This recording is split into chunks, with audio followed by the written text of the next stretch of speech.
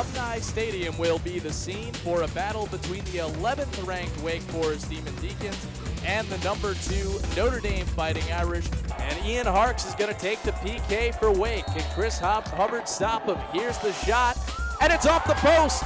The rebound opportunity. Can anyone score? And no. 0 win set up John Gallagher for one of those goals. Here's Pankin with a set piece. The header and a goal for Notre Dame. Who was it? It looks like it was Brandon Aubrey once again on a set piece. Seemed like they were a bit tired. Now a chance for Ja'Cory Hayes, and he scores! Ja'Cory Hayes, the senior leader for Wake Forest. We move into overtime, all even at 2. Looking back for Gallagher.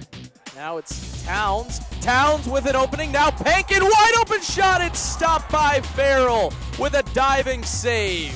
And this one is going to end in a tie.